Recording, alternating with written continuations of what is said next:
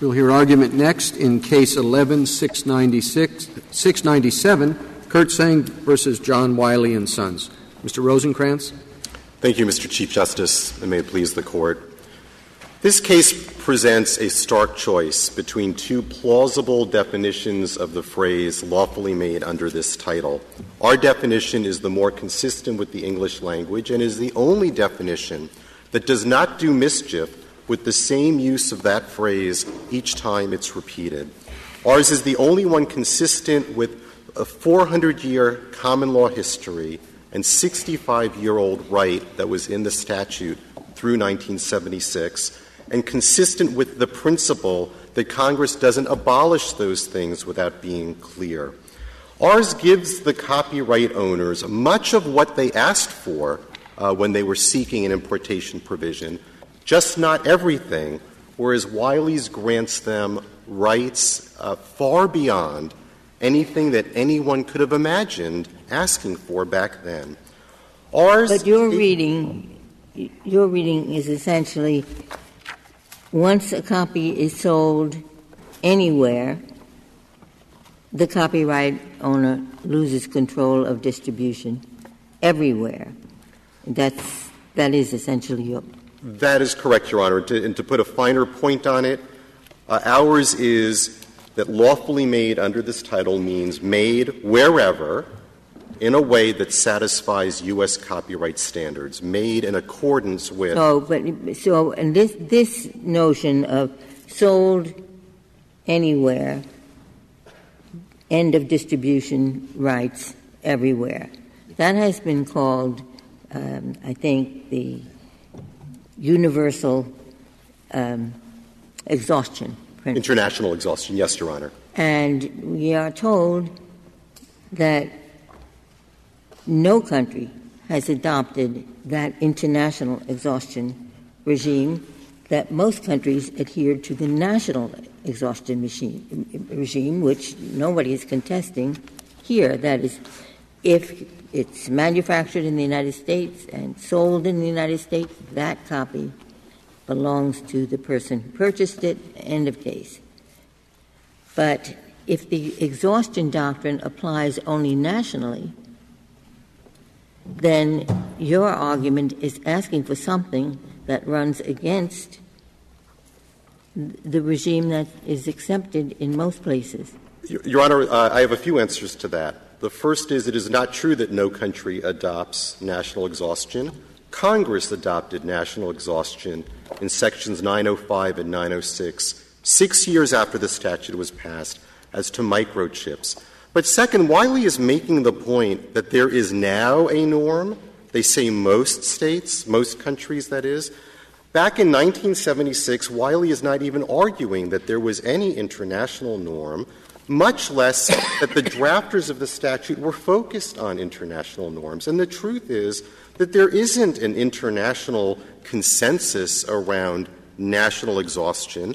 We know that for a fact. In 1994, when 125 nations got together, they agreed to disagree on international copyright exhaustion principles, and they codified that disagreement to each his own in the TRIPS agreement. Well, let's take, for example, the European Union, the position in those countries. Suppose we just transferred this case to one of those countries, the exact same case. And my understanding is that they would follow the national exhaustion. No, Your Honor, not to quibble. They don't follow national exhaustion. They follow regional exhaustion. So yes, but not exhaust. Sell a copy in Thailand, then it's home free all over the world. Agreed, Your Honor, but it is regional. It's not national. And the point here is we've got to, of course, read what Congress wrote. What Congress wrote was lawfully made under this title, not lawfully made in the United States, or not lawfully made under this title and made in the United States. When Congress wants to say that, Congress says that very explicitly. Do you mean by lawfully made under this title simply lawfully made in a manner that does not violate United States copyright law? No, Your Honor. I would say lawfully made under this title means lawfully made in a manner that does not violate the standards. Standards, okay. So it could be lawfully made in England, let's say, in a country that has compulsory licensing. It could be lawfully made there, but it would not be lawfully made under our copyright law. Yes, Your Honor. We don't have that. Let me give an example that actually is consistent with what. So they at least they are correct in contending that what you're arguing for is not lawfully made lawfully made if the United States copyright law had applied where it was made. Is that what you're saying? No, Your Honor. And the reason is that statute that you just described would do only a third of the job of the first sale doctrine. Everyone agrees the first sale doctrine applies at a minimum to products made in the United States. And if you use that counterfactual, if U.S. law had applied, it would indicate that that the first sale doctrine does not apply in situations where it was made in the United States. So the counterfactual I don't follow that. So the first sale doctrine applies to goods made in the United States, right, and to goods made outside the United States, is our argument. Right. If it applies in the United States, if we're talking about goods made in the United States, the counterfactual, if this title had applied, would not work, because this title does apply to the goods made in the United States.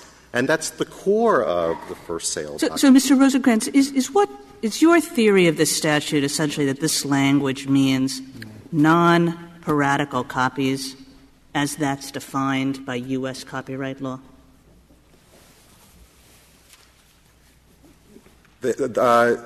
Yes, Your Honor, if I may just change one word, because piratical is a mischievous word. Back in the day, when the 1976 statute was passed, piratical meant unlawful under the laws of other countries. No, yes. I said as defined by U.S. copyright. Absolutely, and the key. So that's what the statute means. It's the statute, in your view, is setting up a distinction between piratical, pirated, whatever the term is, copies, counterfeit, and other copies, and saying that distinction should be measured by U.S. copyright law. That is right. And, Your Honor, the reason was, what was driving copyright owners crazy was this notion that there were lawless states out there that had no significant copyright protection, and we were applying their standards to products that were infiltrating the U.S. market. And one of the most important things to underscore here, which I think got lost in the Costco argument, is that that 602 does an enormous amount of work, even with 109, the first sale doctrine, carved out of it. Copyright owners wanted three things out of the 1976 Act with respect to importation, and they got 2.5 of them. The first was what we've just been talking about, Your Honor. It was driving them crazy that there were lawless states out there. They gave the example of Russia, where an agency approved the making and distribution within Russia of classic English language works. They got imported to the U.S., and they were competing with U.S. works, U.S. copies within our domestic market. And they got their wish to shut that down, to use U.S. law as the standard for those works. Secondly, they got coverage for copies that were lawfully made but stolen. And this was the one ask that the film industry had. We see it in the colloquies. They rented films abroad. The films, that was their business model. The films would get stolen, and the U.S. market would be awash with stolen films. And so they wanted to shut down with the importation provision those stolen goods coming into the U.S. market. And the third thing that they wanted is what's been dominating this debate. But it's only the third thing, and that was help dividing geographic markets so that they could go after the rogue distributors, yes, but also go after the downstream sales. They got half of that. They got a cause of action against the rogue distributors.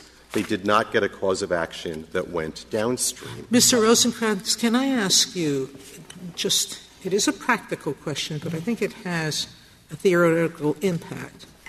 A manufacturer can choose to contract, or a copyright holder choose to contract with someone here to manufacture their goods. They could contract with someone abroad, anywhere in the world, directly. They can choose to license their trademark and permit a distributor abroad to manufacture under their U.S. copyright, or they can permit a licensee to register the copyright abroad and distribute. In your definition of lawfully made under this title,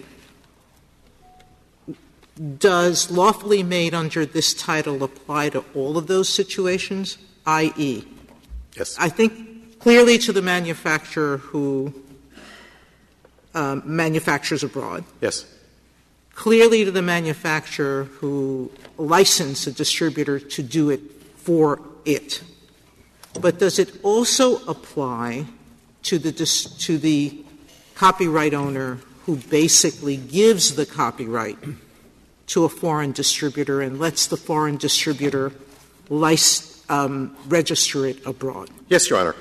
The only question under our definition is, was the making lawful, which is to say, was it authorized, whether it's by transfer of licensing or by transfer of copyright or in any other way? Is it lawful as measured by U.S. standards? And that is broader than I thought. Then I'm not quite sure why you don't mean if this title applied. Because if the manufacturer who's manufacturing under the English copyright, because the distributor has an English copyright, is not manufacturing under the U.S. copyright, they're manufacturing under the English copyright. Right. And, Your Honor, the reason that the language works the way we've described is because we are not focusing on whether the making was under this title. We're focusing on whether it was lawful under this title.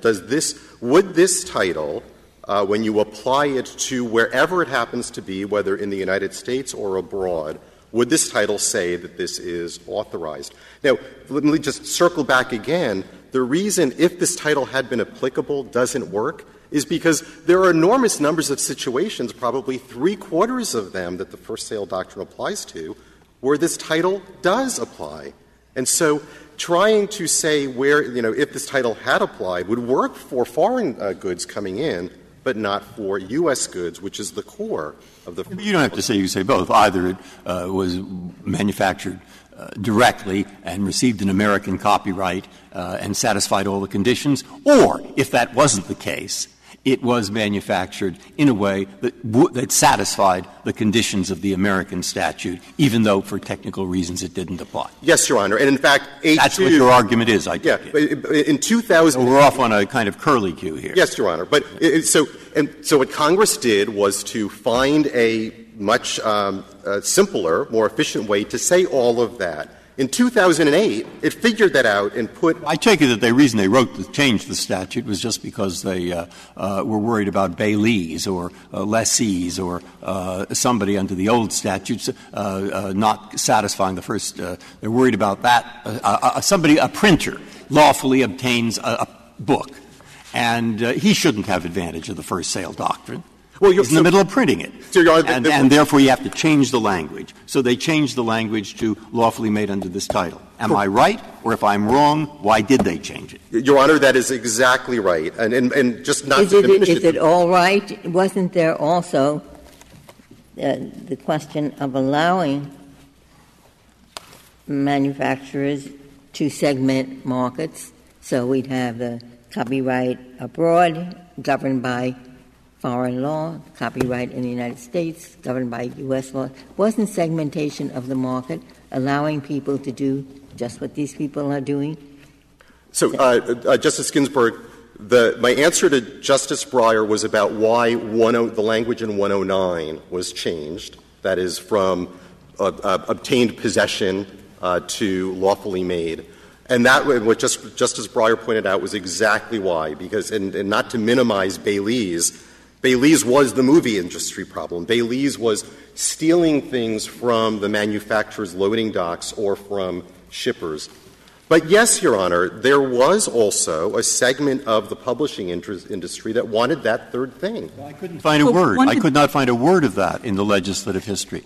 Irwin Karp, who was the strongest representative for the publishers, said you couldn't do that 10 years earlier. So is there — no, but you just said yes in answer to Justice Ginsburg's question. So she'll find exactly what there is there. So I would like to know what it is. Your Honor, I was answering yes to, was this a motivation of the publishers? And if I misunderstood the question — But a motivation for 109 or a motivation for 602? A motivation for 602. When the conversation turned to 109, Your Honor, not a word was uttered about dividing distribution or divided markets. It was all about this problem. So on 602, you said that one of the things that they wanted was the segmentation of markets. They got half of it. They got the rogue distributors half. Now, I guess Mr. Olson makes the point, and it seems a good one. It's like, that's a crazy half to have gotten. That's the kind that they don't need because they have a contractual remedy against the distributors. And then they don't get people like, frankly, your client, who are rogue something else's with no contractual privity. And what sense does that make? Well, it makes perfect sense, Your Honor. Obviously, the industry, at least back in 1976, did not get everything that they wanted.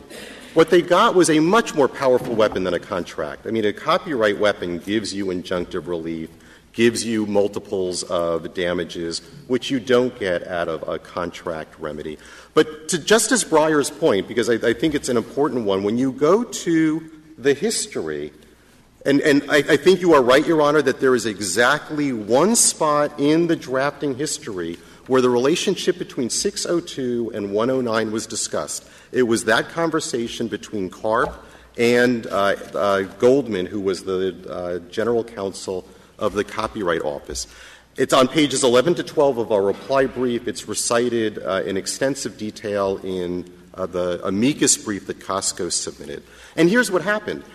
They got their importation provision, and Karp says, now, wait a minute. I don't get it. You've got this importation provision, and you've got this for sale doctrine. They're at war with each other. Which one wins? They seem to be agreeing that first sale wins, but they realize that there's this problem. And what they do, the general counsel of the Copyright Office says, we obviously haven't thought this through. We need to do more work on this, says the Librarian of Congress. And the next thing that happens, you see it in a red line on page 13 of our reply brief, is that for the first time in the drafting history, the two are reconciled by making 602 subordinate to 109 in exactly the way the Quality King found it to be. So the copyright owners got half the loaf. It may not have been the half that was more important to them, but they got a lot more from the extension of the importation provision. Mr. Rosenkranz, there's that passage in Quality King, which is, I think it's fair to say, unfortunate to your position. Is your basic view of that passage that it was simply ill-considered dicta that we should ignore? To put it bluntly, yes. That's my ultimate position. But I do think it can be reconciled with our position. Let's start with the question presented in Quality King is exactly the question that is presented here, and the Court answered it yes. That is, do imports, is 109 applicable to imports? The whole driving logic of Quality King is about 109 trumping 602. And it's only in that Part 4, where the Court is rebutting various attacks on its position, that it gets to that dictum. And that dictum is in the third-tier explanation to one of 5 rebuttals. I believe it can be reconciled, certainly in result. What you had there was the foreign distributor who had only British rights importing directly into the United States. There was never a first sale. Well, in result, but not in reasoning. The passage specifically says this was presumably not be lawfully made under this title. And I agree with you, Your Honor. I have an explanation. I offer it tentatively. I'm not sure whether it's right or not, either as to what the Court intended or under the statute. My hunch is the Court was thinking about a scenario where the British publisher only needs 10,000 copies to cover Britain, but instead what it does is to print 100,000 copies. Everyone would know that that is not authorized. It's not lawfully made under this title because the intent is to send it over to the United States. So it's not lawfully made at that moment. Let me also just mention an important undergirding to our position, which is that our position is the only one that does not make a complete hash out of every use of the same phrase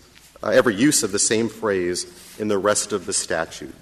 Wiley's reading makes almost all of them nonsensical. So let me just give you an example. Section 110, the classroom provision.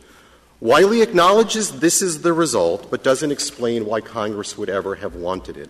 The result is that a teacher can go and buy a Beethoven record and play it to her class if it was made in the United States. But if she flips one past it to the next Beethoven record that happens to have been made in Asia, she can't play that for her class. Or Section 109C, the public display. The Buffalo Cafe owner is allowed to purchase something in the United States and put it up on her walls, let's say a picture of Niagara Falls. That is permissible if it was made in the United States, but off the same retail rack she flips one past if it was made in Asia, it's not permissible. Nor does Wiley explain why Congress would adopt an exception to the first sale doctrine that is not at all about sales, that is only about where copies were made. So a U.S. manufacturer who wants to sell into the U.S. market has this incentive to go and send jobs overseas. It's an irresistible incentive if this Court says the law is what Wiley says. Has that ever happened? I mean, the Ninth Circuit cases have been around for some time. Has any manufacturer ever moved abroad? Your Honor, I'm sure it has. They haven't announced it. Now, let me just be clear. The Ninth Circuit came out with its opinion. This Court has intervened twice, so the law has never been settled in Wiley's favor. The courts were split. The moment that a manufacturer learns that this Court says you get what we've called the holy grail of manufacturing, endless, eternal, downstream control over sales and rentals. You can ruin secondary markets that are competing with you. The moment that happens, that will be yet another reason for manufacturers silently to decide that they're headed that they're sending their manufacturing overseas. Of those courts that did hold the way your opponent would have it, am I correct that only one of them adopted the absolutist rule? Well, Your Honor, there are only 3 courts of appeals that have weighed in, but yes, the Second Circuit is the only one that has adopted the absolutist rule, and that's yet another problem with Wiley's position. Wiley urges its position as a matter of statutory interpretation, but is refusing to stand by it. The moment it gets past the language of the statute, every argument it makes is an argument that is about tempering, like a skyhook coming down from on high, tempering its interpretation in a manner that is completely inconsistent with the statutory. The government argues, in effect, for what we might call it a common law adaptation of Bobbs-Merrill. Yes, Your Honor, which is even creates even more mischief. The government's position, as I understand it, is 109 doesn't have to do any work. In service of giving more greater magnitude to 602, we're going to make 109 completely superfluous because Bobbs-Merrill does all of the work. Now, 109, Congress said it put into the statute. It said it on every recodification to codify Bobbs-Merrill, and the government is now making 109 completely irrelevant, but picking and choosing, deciding that it wants the limitation on us from 109, but borrowing from Bobbs-Merrill some reservoir of law that modifies the for sale doctrine. If there are no further questions, I would Mr. like Rosenkranz, can I take you back to Justice Ginsburg's opening question? Just as a matter of copyright theory, I had always understood copyright to a copyright holder has a kind of bundle of rights. It's not one right that applies everywhere in the world. It's you have your U.S. rights and you have your Chinese rights. You have your rights under each jurisdiction's law. And your position is essentially to say that when I sell my Chinese rights to somebody, I'm also selling my U.S. rights to that same person, because the person who has the Chinese rights can just turn around and import the goods. I mean, that's the nature of your position, isn't it? That your U.S. rights are always attached when you sell your rights under the jurisdiction of another country. Well, so first, Your Honor, back in 1976, this notion of geographic division was very, very new, so it's not at all clear what Congress was thinking with that, with respect to that. But secondly, no, we're not saying that when the owner sells its Chinese rights to the Chinese company, it is selling all rights. Certainly, the Chinese company cannot sell everywhere, but after that first sale, all of the manufacturer's rights are cut off. If I may reserve the rest of my time for — Thank you, counsel. Thank you, Your Honors.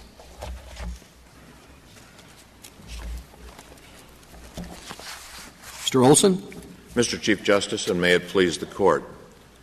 Petitioner's commercial enterprise is precisely what Section 602A1 was enacted to address, an international gray market in copyrighted works. This Court unanimously recognized in the Quality King case that 602A1 encompasses copies of books that were lawfully made not under the United States Copyright Act, but under the law of some other country. 602A is broader than 109A because it encompasses copies not subject to the first sale doctrine, for example, copies made under the law of another country. These are the words of every member of this Court in the Quality King case. Now, referring to it as dicta misstates what was going on in the Quality King case. The argument was that if you interpret 602A and 109A as allowing a defense, a first sale defense, you'll emasculate Section 602A. And so the Court was explaining on page 147 and 148, I believe, why there were three reasons why 602A would have viability. And one of those reasons had to do with direct action against someone that was engaged in pirating, and some of it had to do with bailees and lessees. These are relatively small problems, either otherwise dealt with by contract law or otherwise dealt with by the provisions of the statute. But the third reason for the Court's interpretation and its decision in that case was precisely the case that we're talking about here. Well, it may be important dictum, but you really want to argue it wasn't dictum? Was the holding of the case? It was the holding of the case in the sense that it was necessary, the Court felt, and we could, I don't feel I want to spend a lot of time arguing what the word dicta means, but it was a necessary ingredient to what the Court felt was an explanation for why it was deciding the case that it was. You don't need that. You don't need that. Your 602A has plenty of meaning. I mean, an American copyright holder licenses a British company to publish the work under British copyright law. 602A says he can't import the books into the United States, period. So there's plenty of meaning there. The question is what happens when he sells it to his bookstore and you or I go in and buy it, and we want to give a copy to our wife when we get back to the United States.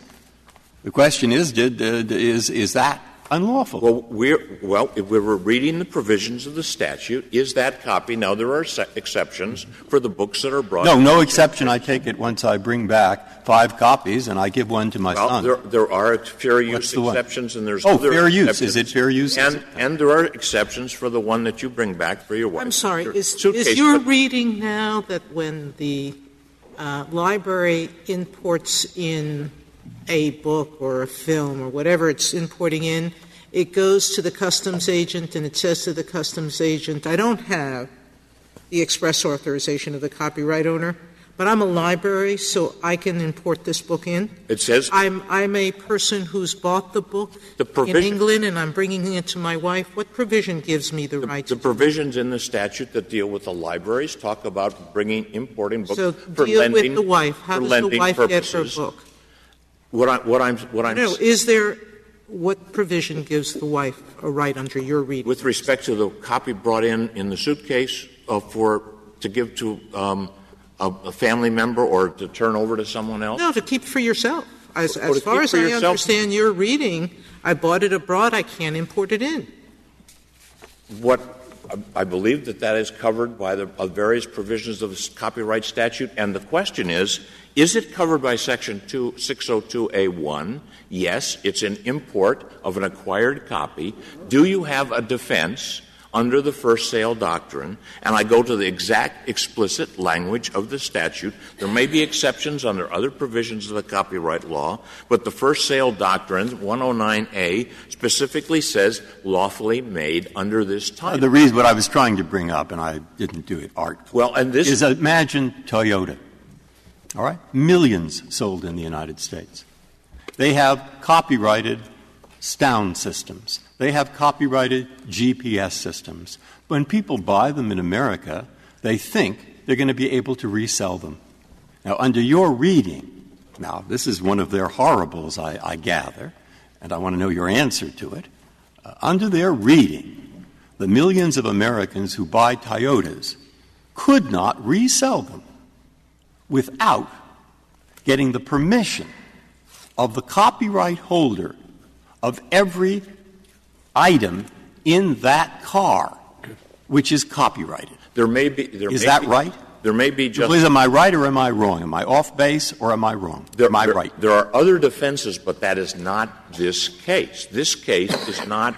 Or how do you distinguish? The government would argue for a broader interpretation under what is made under the statute, whether that would include the importation or the distribution in commerce. That's an argument that the government makes, but it's not necessary to decide this case. Explain to me, because they're horribles if I summarize them. Millions and millions of dollars worth of items with copyrighted indications of some kind in them that we import every year.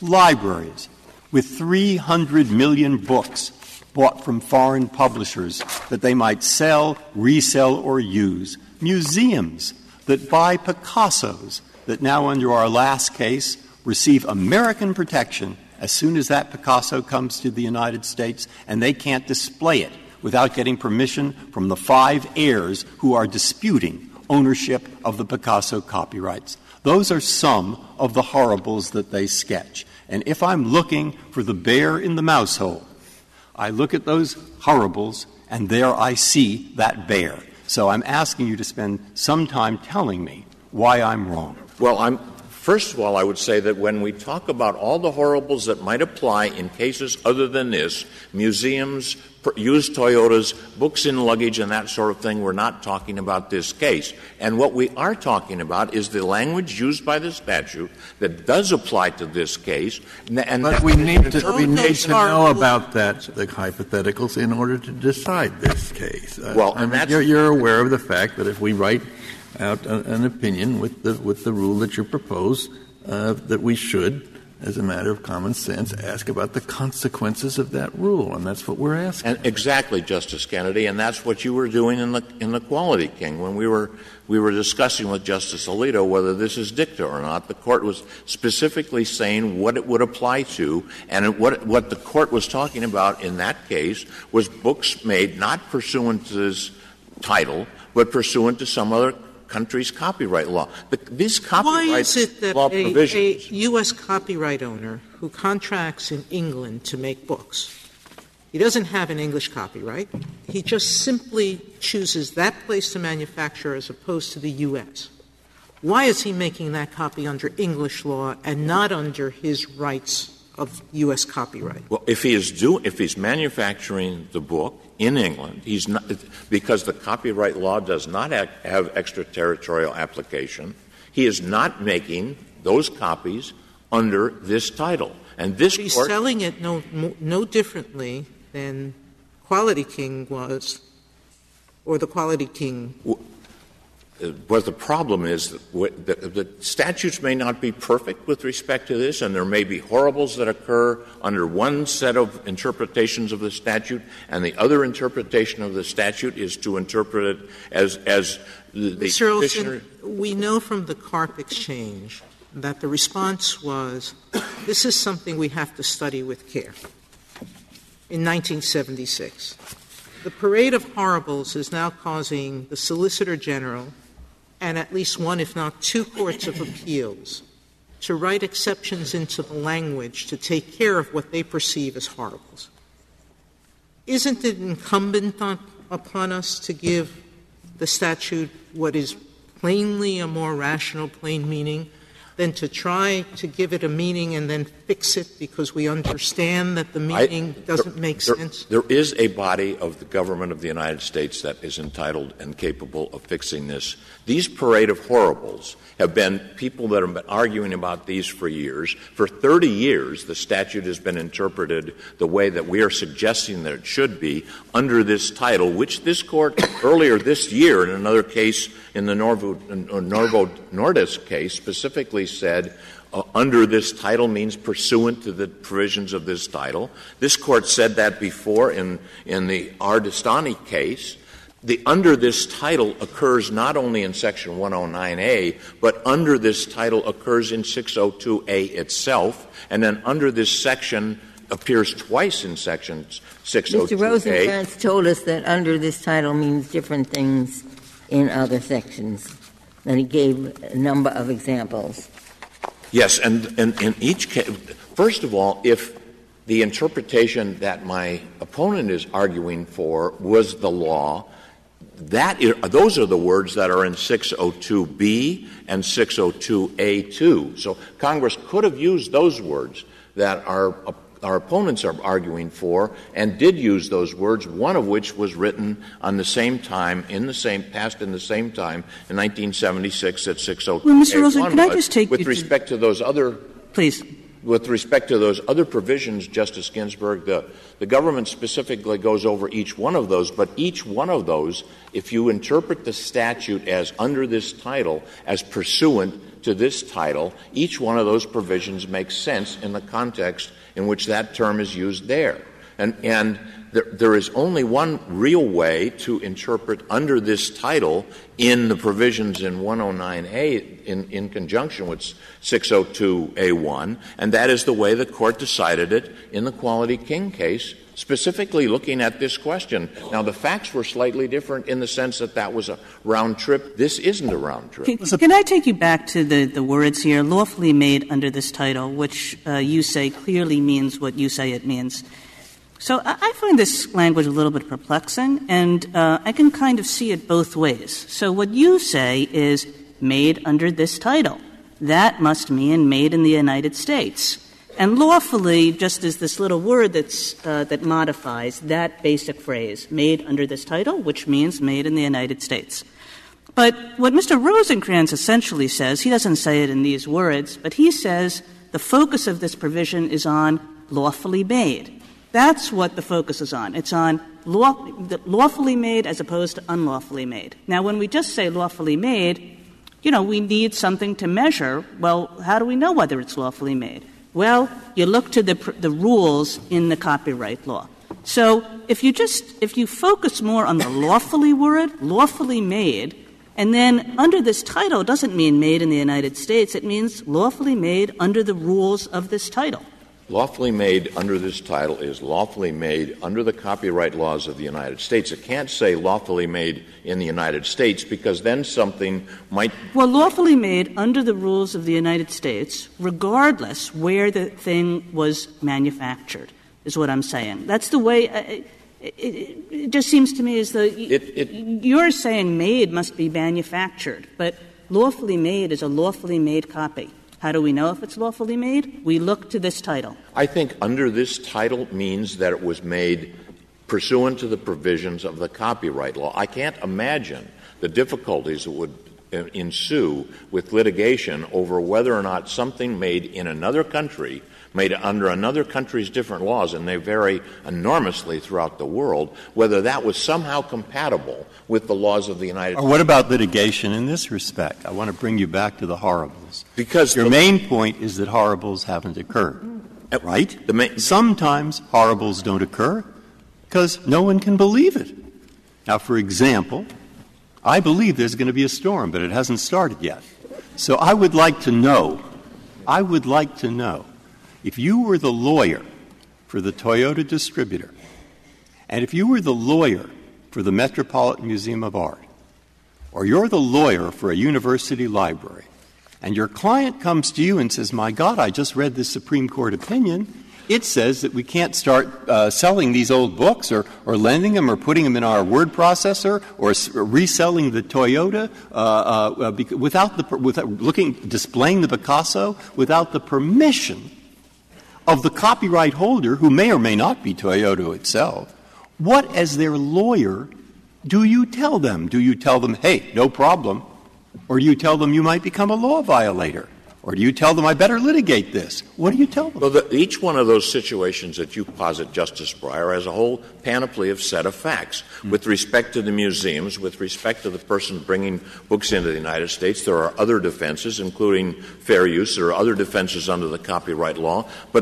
And one of the things is that to a certain extent, if you're going to use the product created by someone else in a way that's contemplated by the copyright laws, maybe it's required that you actually comply with the copyright laws by going to the owner of the copyright and saying, look, here's what I propose to do. Can I have a license to do this? It's a nonprofit. It's a museum.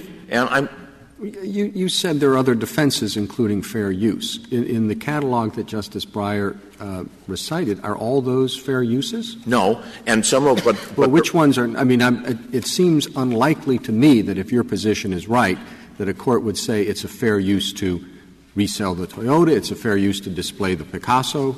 It may be a fair use. It may be an implied license, for example, with respect to copyrighted items or trademarked items that appear in a product that was licensed abroad. The government has offered another alternative interpretation of the word "made" as putting it in the flow of commerce. That might deal with some of these situations. But the point I guess I'm making, Mr. Chief Justice, is that Congress was clearly intending to talk about the vast gray market problem. The provision. Well, intending where? I mean, you spend a lot of time talking about the legislative history and the purposes behind 602. But the language that we're supposed to be interpreting is the language in Section 109.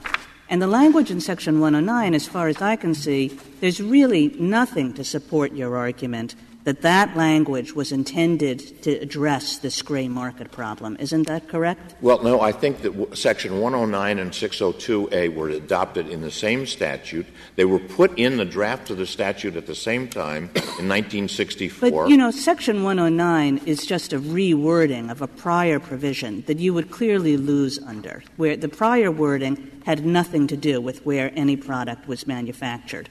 And what you're suggesting is that we should read this change in wording, which actually there's a real theory behind what the change in wording meant that has nothing to do with the place of manufacture, that we should read it as incorporating a place of manufacture requirement because there was a separate debate going on in Section 602 about that question.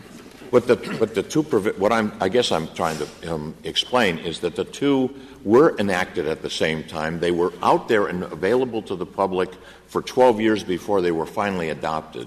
These parade of horribles could have been addressed by Congress in a different way at the time, and the interpretation, 109 is a defense, is offered as a defense to Section 602A1. So what does it mean? What is the defense that's provided? And you then have to interpret lawfully made under this title, what does that mean? And you have done that in the Quality King case. You explained in the Quality King unanimously that it makes a difference because you're exhausting.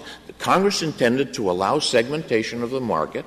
It only makes sense to interpret this way if you allow segmentation of the market pursuant to these provisions, because it is exhausting the copyright under the laws of the United States once you make a sale of a product produced in the United States, subject to the United States copyright laws. You're not exhausting your U.S. copyright when you make something or allow something to be made abroad. You're not exhausting that copyright. You have not done that yet. So the first sale is not something that happens abroad that uses up the copyright laws of the protection under the copyright laws of the United States. So it seems to me that this does make perfect sense, and it is not going to be a perfect solution in every case. The Court has dealt with that frequently with respect to copyright laws, but if you interpret it as my opponent interprets it, you are opening the door to commercial enterprises precisely like this. It's not necessary in this case to decide every single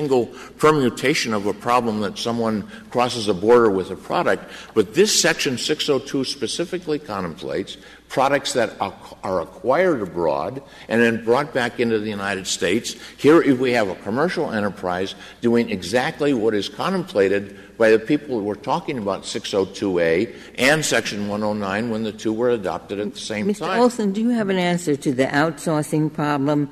The charge is that if we read the statute as you are urging, then you are inviting the outsourcing of manufacturing jobs? Yeah, there are several answers to that. One, that's Congress's concern, and there is no evidence that that would really actually happen. And Congress was concerned with creating a segmentation of the market. But it's entirely speculative as to whether or not people are going to start manufacturing books or other items outside the United States. Congress can address that if that should become a problem, but it's not something that was suggested as a part of what was taking place at that time. Thank you, Mr. Olson.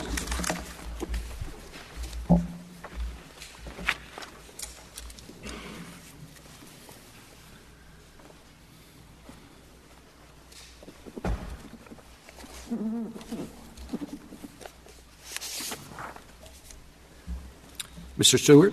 Mr. Chief Justice, and may it please the Court, I'd like to begin by discussing our Bobbs-Merrill argument because it's part of our brief that's different from both the parties' submissions, and I do think it's very important to understanding the practical implications of the Court's Stewart, may I ask you a preliminary question? In Quality King, the government took the position that the petitioner is taking here. What led the government to change its mind? Was just what has been called the dictum in Quality King, or is there another reason why the government has switched sides? I think there are two related reasons, and one of them is the dictum, but I'll get to that second.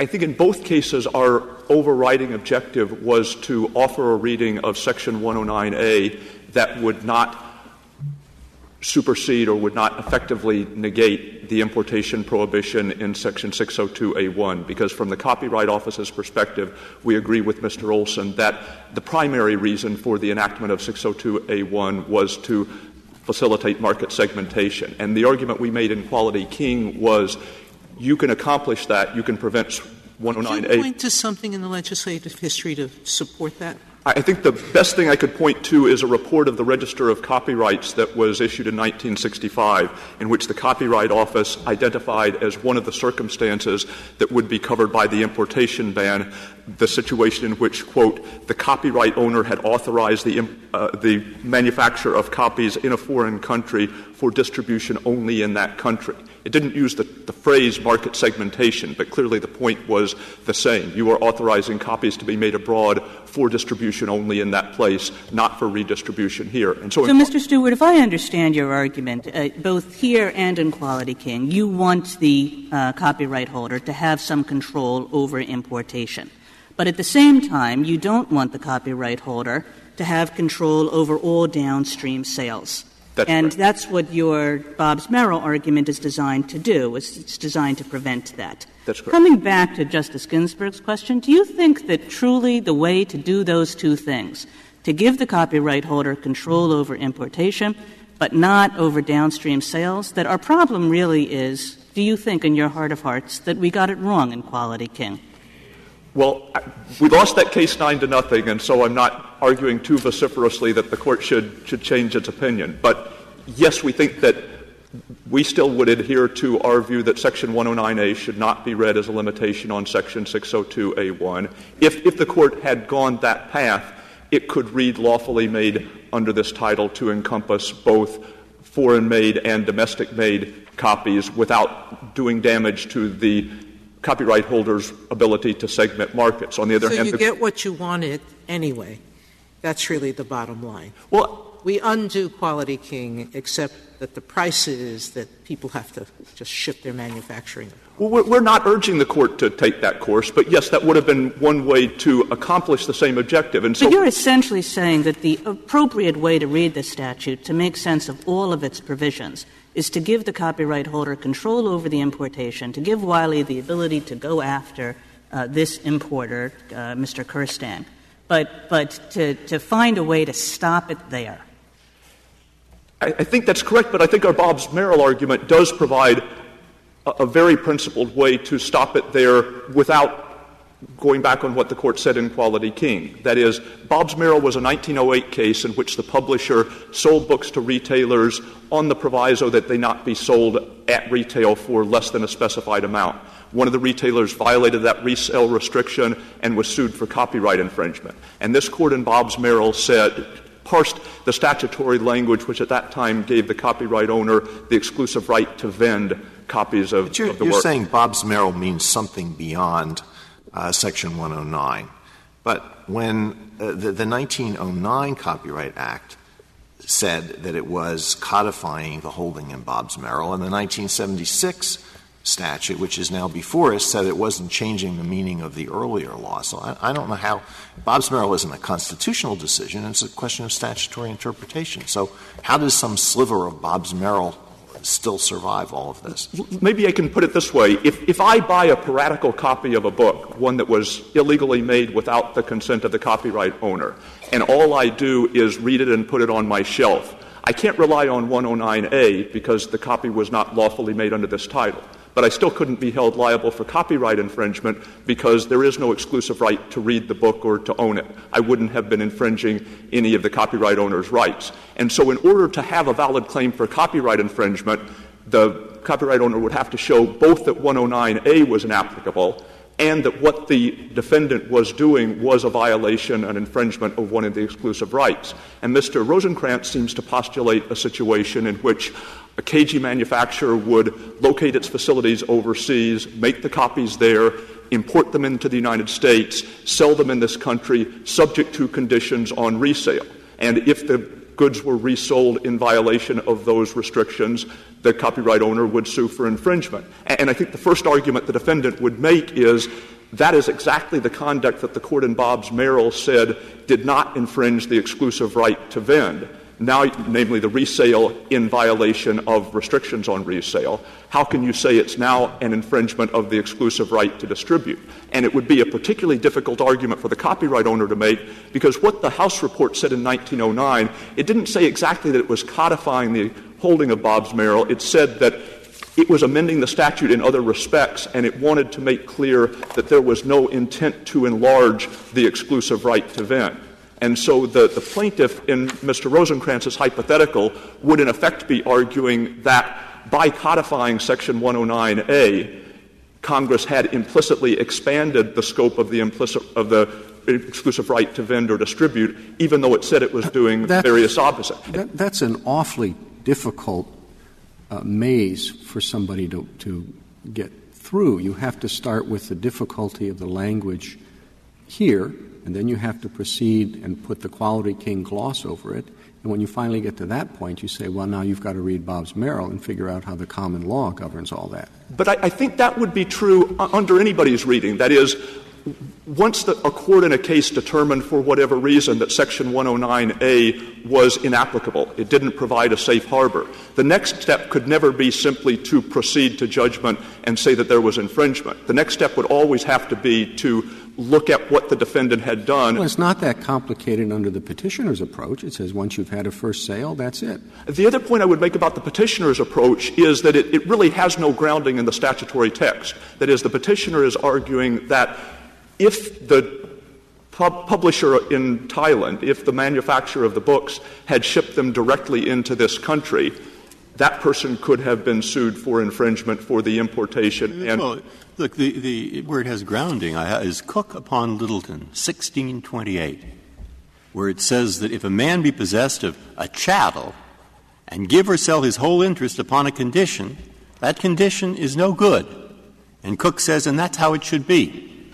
And now that's picked up in Bobbs-Merrill. It's picked up in Dr. Miles. It's been the law. Now, if, in fact, there are two ways of interpreting a statute, and one is consistent with that basic principle of commercial law, and the other produces some of the complexities that you have just mentioned, isn't it better to go with the common law and simply reaffirm a principle that's been in the commercial law almost forever? I give two answers to that. And the first is that Cook was saying that in most circumstances, at least, a sale is sufficient in order to divest the owner of his prior right to control distribution, but it doesn't say that a sale is necessary. And my point is that when Mr. Rosencrantz says the hypothetical foreign publisher who makes copies with authorization but ships it into the United States without could be held liable for infringement, there's nothing in Section 109A that would allow a court to draw that distinction. That is, although 109A is sometimes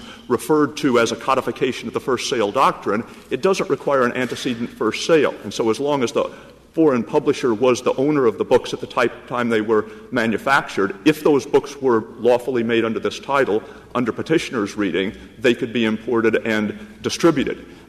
We know also that this was not an oversight, that Congress didn't intend the provision to be subject to a sort of implicit first authorized sale requirement, because the language was intended to cover copies that were made pursuant to a compulsory license. Which of the following is worse? All of the horribles that the petitioner outlines, to the extent they are realistic, or the frustration of market segmentation to the extent that would occur if the petitioner's position were accepted? Well, if they actually happened, then I think the horribles would be worse. But as I say, we feel that we have offered a reading of all the statutory provisions together that would avoid both. The other couple of things I would say as to why a first sale by itself — if that middle ground were found to be not viable, which of the two sets of consequences is worse from the government's perspective, or can you not say? I would say that the consequence that all foreign-made goods, even if imported into the United States with the authorization of the U.S. copyright owner, are subject to continuing licensing requirements, et cetera. I would say that would be worse than the frustration of market segmentation that would occur under petitioner's view. Thank you, counsel. Mr. Rosencrantz, you have 4 minutes. Thank you, Mr. Chief Justice.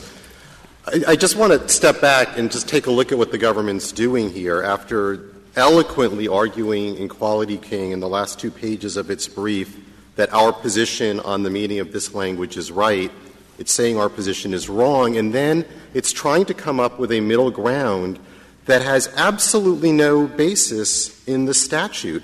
If Bobbs-Merrill provides the content for the first sale doctrine, then what does Section 109 do? And so the government is creating a scenario in which, in order to save 602 from being superfluous in the way it is described, although we believe it's not superfluous at all, it is making 109 superfluous.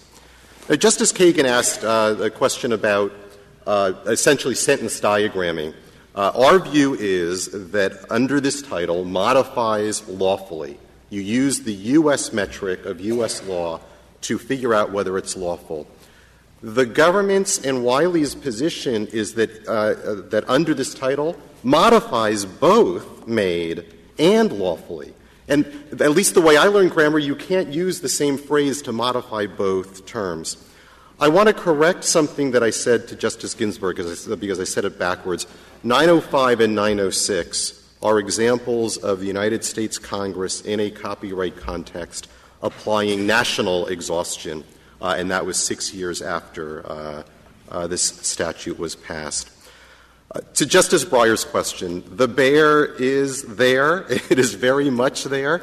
The only reason no one has ever pursued these legal arguments is that the legal arguments that are the baseline for all of this have yet to be accepted by this Court. But I've not heard any argument for why the vast majority of them will not necessarily obtain, and they are not in any of the briefs. To use the Toyota example, there simply is no other defense. There's none Fair use doesn't apply to the vast majority of the scenarios that I've just described. Finally, outsourcing. Congress did not want U.S. jobs to go overseas. Congress, in the very same statute in Section 601, was hoarding manufacturing jobs to the United States. And as the government said on the last page of its Quality King, it is highly unlikely that the same Congress that hoarded jobs in the United States was prepared to tolerate a situation in which there was eternal downstream control that the copyright owners would be encouraged to seize by sending jobs overseas. So unless there are further questions from the Court, I just realized I said the same thing twice incorrectly to Justice Ginsburg. 905